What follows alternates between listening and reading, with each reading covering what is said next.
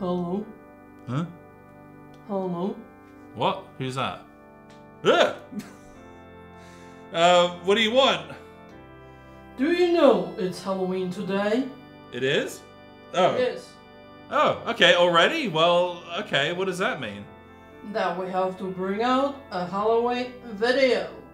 Okay, yeah, there's only one problem. I don't actually have a Halloween video right now. No Halloween video? No, sorry. You doomed.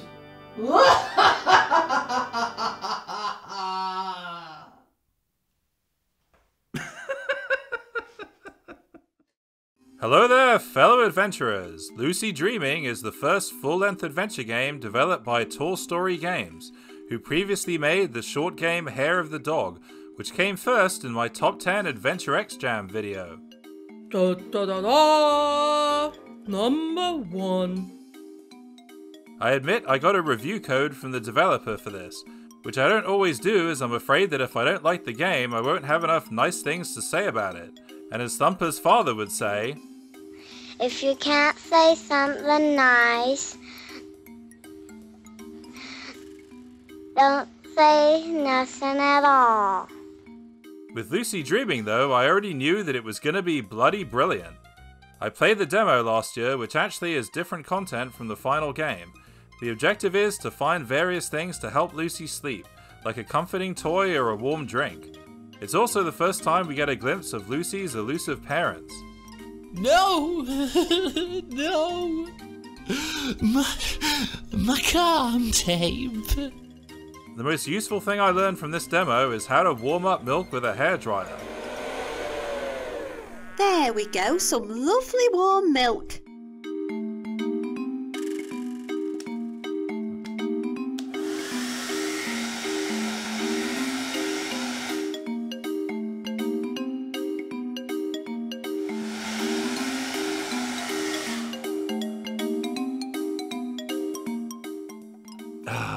Warm milk.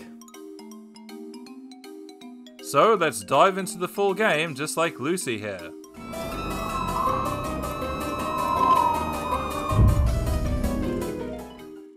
She wakes up from her nightmare and sets out to find something that will help her sleep. The title is a play on the term lucid dreaming, which is a dream in which the dreamer becomes aware that they are dreaming while dreaming. You know, when you're dreaming a dream and it's a dream within a dream? And it's a dream. The whole game revolves around an ingenious mechanic where you create a dream box, and what items you put in the box affects what's in the dream, as well as other things you can change in the real world that affects the dream world. In this way, it's very reminiscent of Dark Seed or Fran Bow.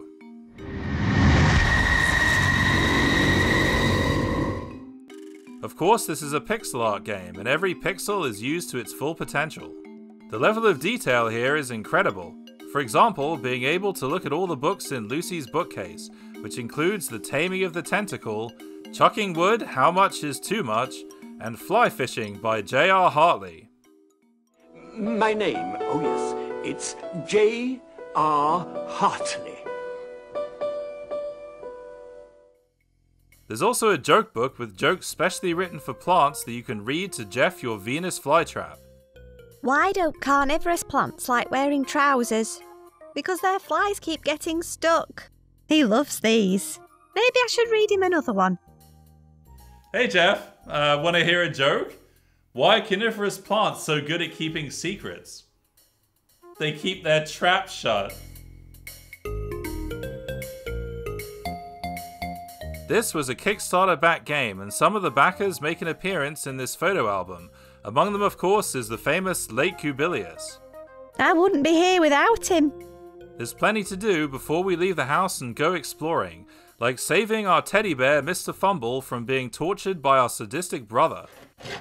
No! Mr. Fumble! Mr. Fumble plays an essential part in the game, which I can't say too much about because the spoiler police arrested me after my Return to Monkey Island video, and made me promise not to give spoilers for new releases. What? No spoilers. Why are you hitting me with a rubber chicken? No spoilers, no spoilers, no spoilers. Alright. I'm not going to make any spoilers in this video, I promise. Do you believe me? What I will say is that Lucy's nightmares have something to do with the theme park she went to when she was younger, or maybe she was traumatized by watching Jurassic Park.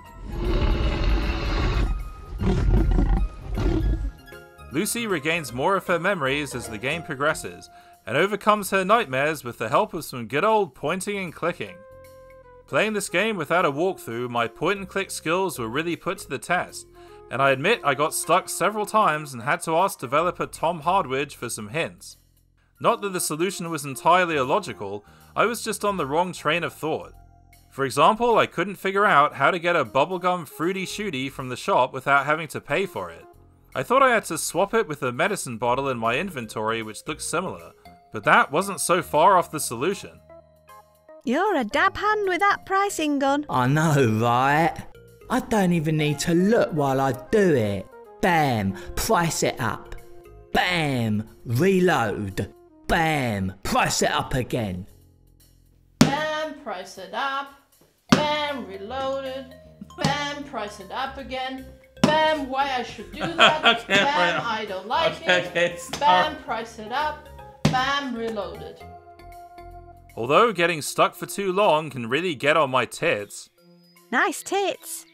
it also made me appreciate the game more and take the time to admire things, such as the line of snot that comes out of this creature's nose every time he sneezes. This is one of the dream worlds we can enter by using the dream box, where everything is about bread.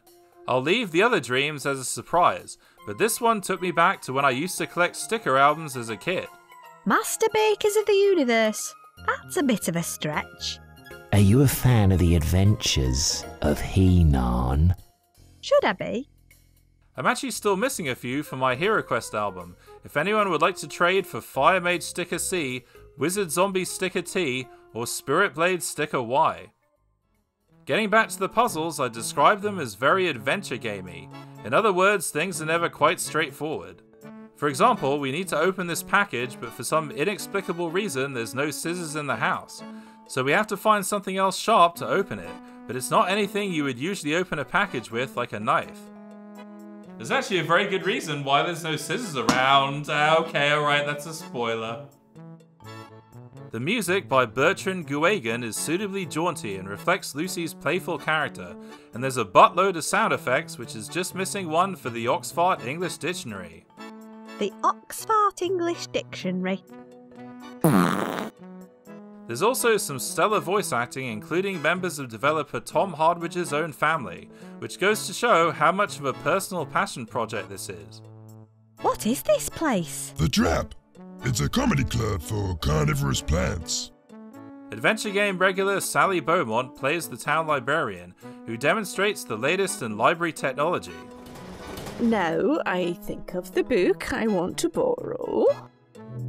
The bibliothèque searches my soul. It scans the electrical impulses in my brain.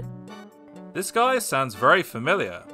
Why did you swap the police force for food? Back when I was younger, I trained hard to be accepted into the force.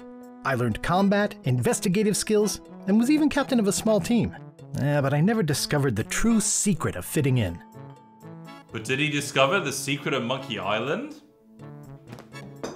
Ow. That's right, it's none other than Dominic Armato, the voice of everyone's favorite mighty pirate. Hey, it's the guy. It's so good to meet you in person, you mighty pirate, you. In making this video, I only just realized how the dialogue subtly name drops every Monkey Island game. Other officers were jealous of my achievements and wanted revenge. That's just the curse of success, I suppose. I had to escape, so I started a new career. That's the end of my tales from the police force. You never know. I may return to it one day, but I'm sure it's changed a lot since I left. There's so many things like this that make me appreciate lucid dreaming even more, like how you can talk to certain objects and it gives a unique response. Here are just a few of my favorites. Donatello, are you down there? You're my biggest fan. Leonardo? Hey, Mr. Badger. Don't lose your head. Raphael? Hi, Annette. Michelangelo? Anyone? No mutant ninjas down there. Shame. I only managed to get half the achievements, which are proudly displayed in the game as badges on Lucy's backpack. The one I'm most proud of is for queuing, which is apparently a British tradition, though it's not for everyone. Us British sure know how to have a good time. Playing this game makes me feel like a kid in a candy store, where every pixel is a treat waiting to be discovered. Whether it's jelly snakes, Snakes. Why'd it have to be snakes? Lionel bars, They're a bit richy for my taste. or Uranus. Work, rest and play with Uranus.